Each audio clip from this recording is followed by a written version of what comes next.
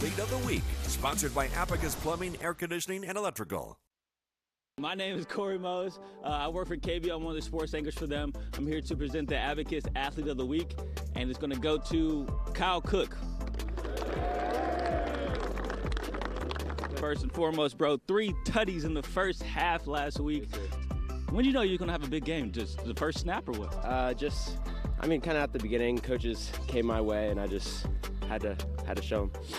And so, with you only being a junior, you got a whole nother year ahead of you. How you been able to be so successful in your junior season? Playing last year. I played last year as a sophomore, and I learned a lot last year, and I learned a lot this year during the off season. It shaped me the way I am. I'd say he's a little goofy, but he's a great kid too. He's always got a smile, and the one thing that I know, really between our receivers and then our receivers and our DBs, they love to compete. And behind every great wide receiver, there's a great quarterback. Can you describe you and Austin's relationship on and off the field? Yeah, we got a great relationship. We get along well. We hang out with each other all the time.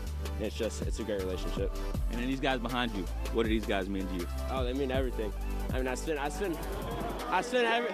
Oh, that's so heartfelt. Yeah, I spend every day with these guys, almost too much time. It's awesome. I love spending time with them. It's great. But one more time for Kyle. If you know anyone who earns good grades, gives back to the community, and contributes to their team, let us know about him or her by emailing sports@kvue.com. Someone you know could be our next Abacus Athlete of the Week. The Abacus Athlete of the Week is sponsored by Abacus Plumbing, Air Conditioning, and Electrical.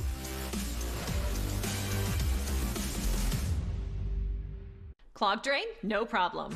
Abacus makes it 1, 2, 3 easy. They clear the drain, conduct a video inspection, and include a 123-day clog-free guarantee for just $123. No wonder they say, Abacus, you can count on us.